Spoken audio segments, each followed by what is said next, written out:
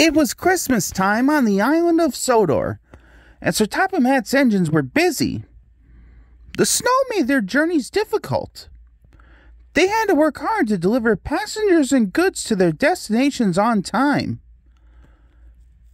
This made the engines feel very reliable. Elizabeth pulled into the fitter's yard with Thomas's snowplow.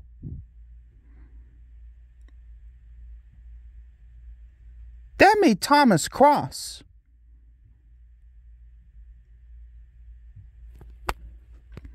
Later, Thomas saw Sir Topham Hatt talking to Elizabeth. Huffed Thomas. Elizabeth chuffed.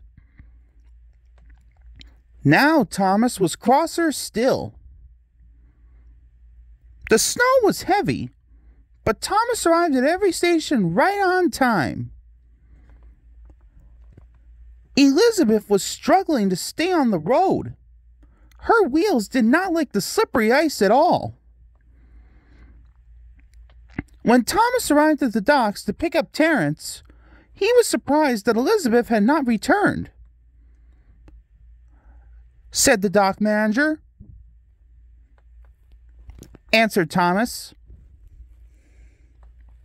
He whispered. At the cake factory, Elizabeth was piled high with crates of Christmas cakes. She chuffed onto the icy road. Suddenly, she was on a steep hill.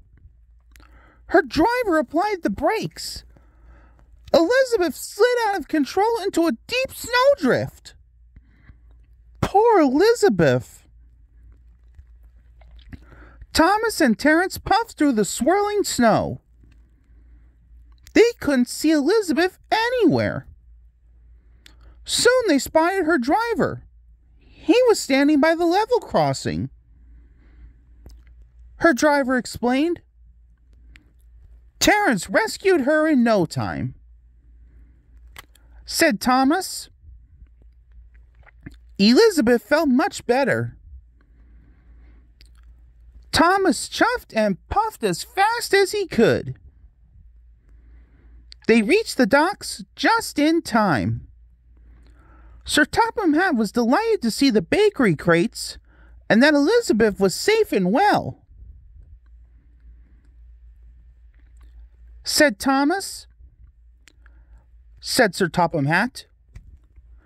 Said Elizabeth. Thomas agreed.